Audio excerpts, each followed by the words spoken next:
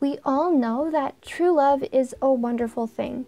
It's deep and meaningful and makes us feel immensely incredible. But sometimes our hearts and other parts of us want something similar but in a fraction of the time. That's where lust comes in handy. You've heard of the elusive love at first sight. It's rare and often confused with the much more common lust at first sight. I'm sure I'm not the only one who's taken a glance at a stranger walking down the street and fallen immediately in lust with them, not wanting to have 2 kids and a minivan in a suburb in Massachusetts, just having a steamy fling with them. It's completely natural to have these feelings, but what happens when lust becomes a problem? Has your intense physical attraction to someone ever blinded you from rationality and blatant common sense? Lust is a very intense and sudden attraction to someone from a purely physical angle. As Robin Williams brilliantly put it, the problem is that God gives men a brain and a penis, and only enough blood to run one at a time.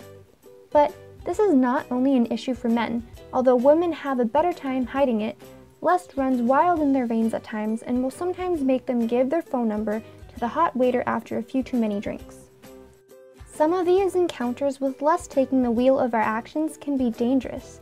It has led many to go home with someone after a first date, although in your totally right, lust-free mind, you would be against it, with concerns like, do you even really know this person? What if it isn't safe? How do you know this person isn't a homicidal serial killer who just happens to look charming over a plate of spaghetti in the candlelight of a restaurant?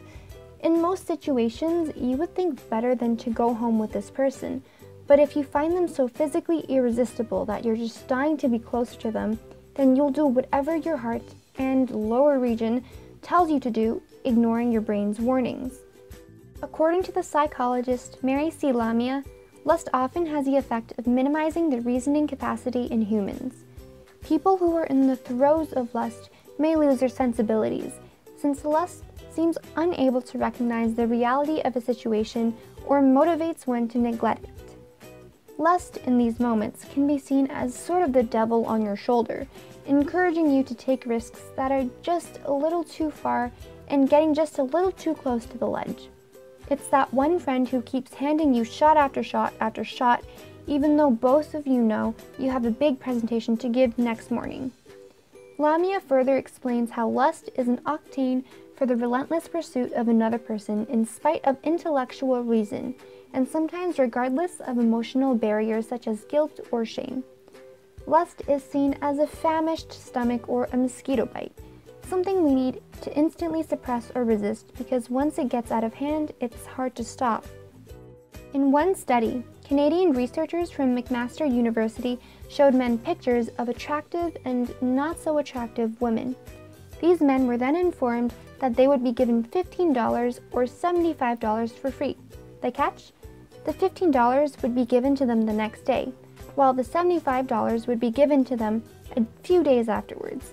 Men who saw the pictures of the prettier woman chose the $15 instead of the $75. Overall, the study proves that lust causes us to think in the now and forget what long-term thinking is. Lustful people make urgent decisions in which they are willing to ignore actions that seem smarter. Researchers concluded that lust launches up a man's limbic system while his prefrontal cortex heads south, leaving the judgment area of the brain unattended. The fact that lust and sexual desire makes us more adventurous and more likely to act on a whim is used and abused by many money-making corporations around the world. Las Vegas isn't called the city of sin for no reason.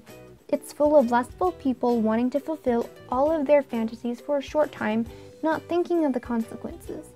Hotel owners purposely hire sexy people, knowing that it will trigger that part of the guests' brains to go more crazy and spend a lot more than they rationally would. It's true that sex sells, tipping a stripper more so that they might give you a little something extra, buying more drinks so you can keep flirting with the hot bartender, and gambling until dawn to impress the ladies are very common in these toxic environments.